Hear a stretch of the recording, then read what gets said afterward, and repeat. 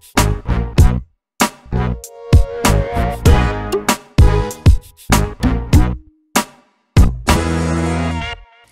everybody, I just wanted to do a quick short video, a follow-up on my fabric storage video on how to store your fabric with the U.S. Post Office flat rate shipping boxes. I had a couple of questions on whether or not the boxes are acid free. Probably not.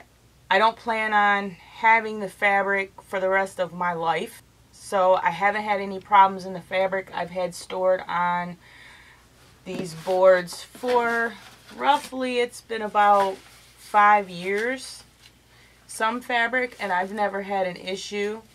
12 boards from one box, and this is the box. It's just a priority mail large flat rate box, and you get 1, 2, 3, 4, and then the sides, and then the bottom. And if you watch the other video on my channel, you'll see I just took a blue knife or a box cutter, I guess you would say, and I cut the boards, and they're exactly the same. They're 6 by 12, and I can wrap 12 separate pieces of fabric. I usually only get the quilting fabric in 5 yards or less for what I use it for.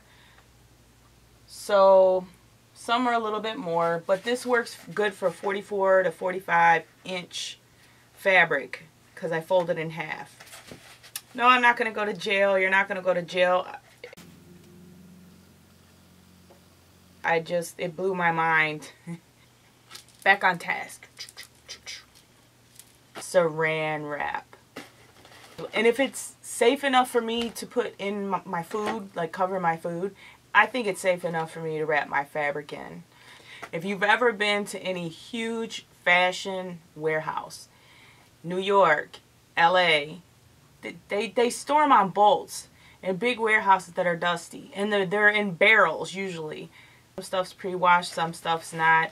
I normally don't pre-wash my quilting fabric. I only pre-wash my fashion fabric, and that's the purpose of me pulling this piece down so I can show you what I did here. You probably can see already.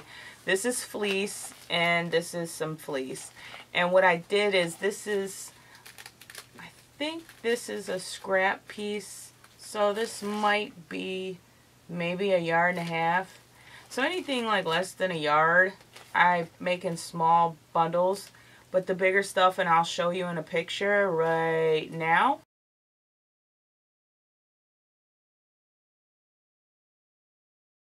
That way I can stack it and it won't slide off. Plus it kind of compresses it and it bounces right back, and it works for me. So this is what I do. This actually is not fleece. This is a nice remnant I just kind of found, and this is exactly why I store my fabric in eyesight. So I realize, and I am grateful to God that I'm so blessed and I have enough. The person that dies with the most fabric loses, actually. They don't win. You don't win. I don't want to die with all of this stuff for my family to pick through.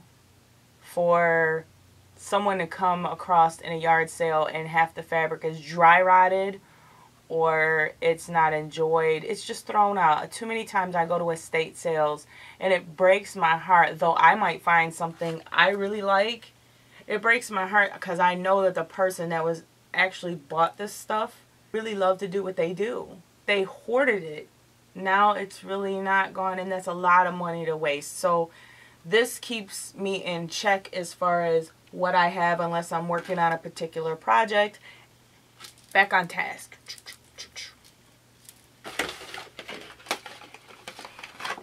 And for the sake of this video, I didn't do it super scientific, which I normally would. You know, lay it real neat, real flat. This has been pre-washed. I know this is 2.5 yards. And I take it out of the box because it seems to be easier to work with. You can also get packaging. They have the packaging with the handle. I didn't have that much fabric to see. I like to have this flush. but you're going to get the point.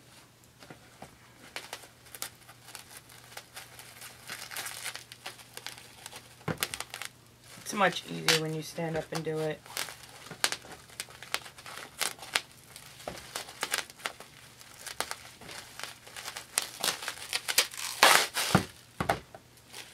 And by having the rugged edges, it's easier to start a new one and pull it off of here.